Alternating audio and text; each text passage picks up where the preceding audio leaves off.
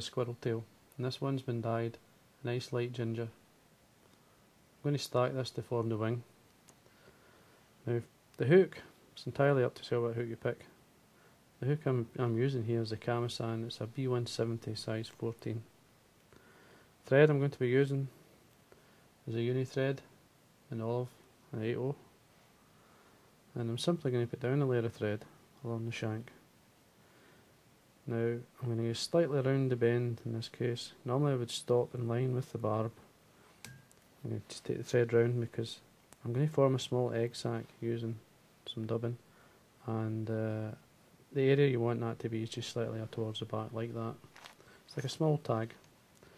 Now the material I'm going to be using for the body is it's called frog's hair dubbing.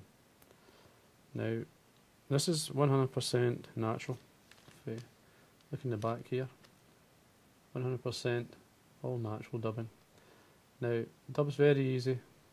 As you see, it's good for thorax or dries, comparadons, hoppers, stonefly, so it's very versatile material. It's good for, I like it in the small flies. Now this is called PMD. The colour to me is just a nice, it's like a fluorescent yellow. It's ideal for the egg sac. Now the greens and or the olives, browns, oranges, things like that are good. Now just simply form like a tag, like a small ball of dubbing at the back. Just slightly come back on yourself just to form that nice, basically a small egg sac, which is like a small ball as I said. Now for the second part of the main part of the body, I'm using what's called a brown olive. Just dub it on,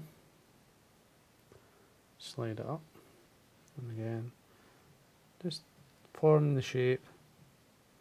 I want it like a tapered type shape for the body. Now you need plenty of room for tying in squirrel, and especially a fly or a hook this size. You've got to give yourself a good 3mm of an area to tie all that in, including the hackle. So that looks fine. Yep. Now take some of the smaller hair from the bottom of the tail, which has got a nice black mark as well as a light tip. So when you stack it, it's just a nice contrast between the two. Cut it close to the skin, take away the fine fluff at the bottom. Then what I'm going to do here is put it into a small hair stacker. Just put it in tip first. Any broken ends I would remove them, I don't like the cut ends. Get them into your stacker. Now if you left the fine fluff at the bottom, it would never stack. Plus it would cause too much bulk. Now there's the ends all lined up. Just remove them from the stacker. Just a wee quick check. There's a couple of cut ends there I'm going to remove. Which is quite easy because they're thicker, much easier to grab. The length now, I want a good length in the wing.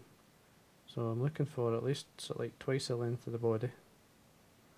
Just tie that on the top, nice and tight. And remove the waist.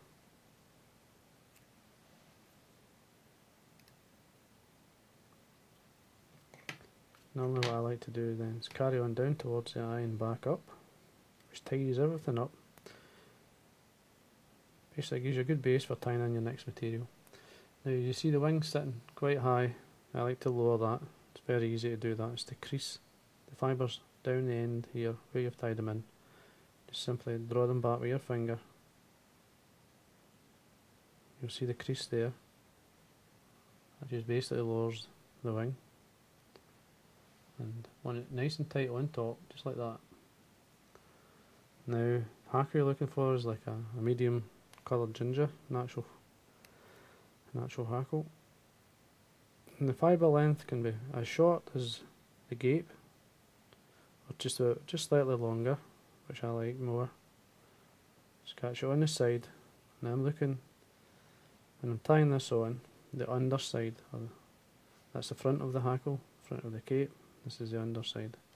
So when you tie this, the hackle fibres go forward of the eye, or go towards the eye.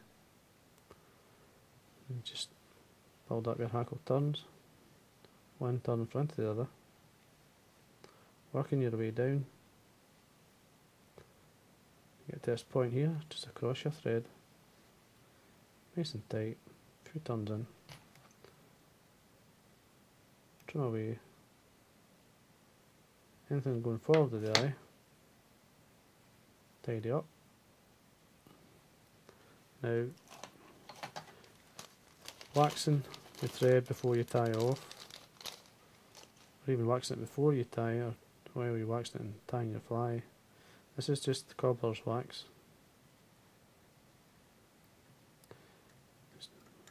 This causes it to be really, really sticky.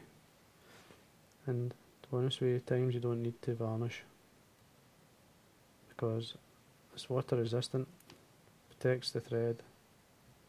Basically that's the old way of doing it, and I always tied my dries like that at one time, and a lot of people did the same. Didn't have to put varnish on your fly, and that worked a treat. If you're not 100% with that, don't worry, you can come in as well, just a wee touch of varnish all the way around to finish it off. It's a double security, if you want to call it that. And there you are. And that there is your wee squirrel, or squirrel wing, caddis or sedge pattern. Very simple to tie. Lovely wee effective, a great wee pattern to have in your box. You've just got to be careful when you're tying it. The main thing you've got to remember is to give yourself plenty of room at the front. And there you are. Now, sometimes the fish don't like basically the under hackle part, the this part of the hackle breaking the surface for them. Most times I would keep it whole first, and then I would work away with it, casting to the fish. If the fish are coming onto it okay, no problem, just leave it as it is. But there is sometimes I just like to see the impression of the fly in the water. And the way to get that is to come in with your scissors and trim away the underside. Take all the fibres from the hackle and away underneath. It opens a small window, and what that does is makes a small indentation that gives an impression of the fly on the surface. And this here comes up and it sits, draws the surface film down a bit, and the fish like that at times, especially when they're a wee bit fussy. Now if you keep your scissors in your pocket, obviously you can do that. It's certainly worth doing and worth trying.